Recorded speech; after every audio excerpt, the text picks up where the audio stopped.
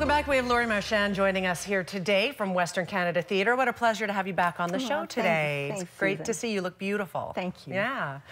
You are here today because we're talking about the Mayor's Gala of the Arts. Not until 2017, but there is a timeline involved if you want to nominate either an artist or a business that supports the arts. And that deadline, I believe, is the end of this month. It is. It's coming. It's hard to believe. It's hard to believe that we're already talking about the end of September. But the Mayor's Gala for the Arts, this is a wonderful event that supports all three major arts organizations in the city: Western Canada Theatre, Kamloops Symphony, and Kamloops Art Gallery. So it's a really wonderful and important event.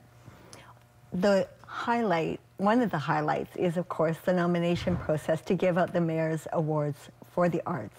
And this year we have the three categories again.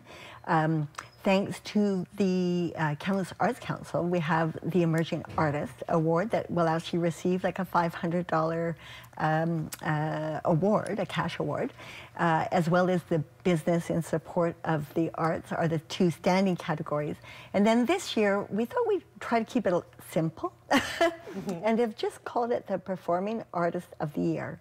And so, of course, anyone who falls into that category, be they theater, music, dance, anything that might be considered performing arts, that nomination is open to them. That's really fantastic. Great opportunity to give somebody some exposure if you think it's deserved and somebody's working really hard to make their name out there. I'm assuming it's quite hard, though, then, to choose the winners out of all of this, too. Oh, I know. I have not been on that committee, and I'm a little bit thankful because the you know, the caliber of artists in this community, and it is a regional acknowledgement. So you know, there have been some astounding winners in the past, including the wonderful Alan Corbishley, and last year's emerging artist Kelsey Gilker has done some wonderful work with Western Canada Theatre.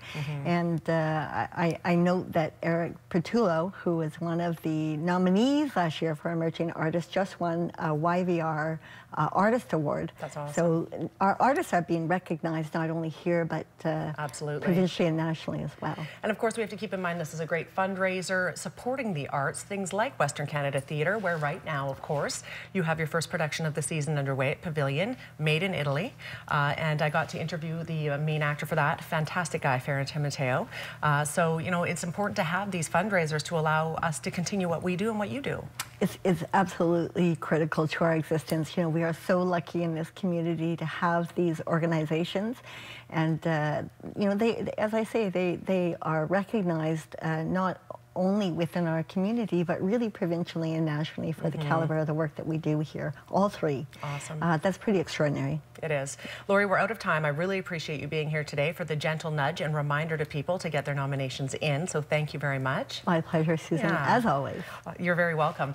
Information on the screen if you would like to nominate someone, mayorsgalaforthearts.com. We are back after a quick break. Stay with us.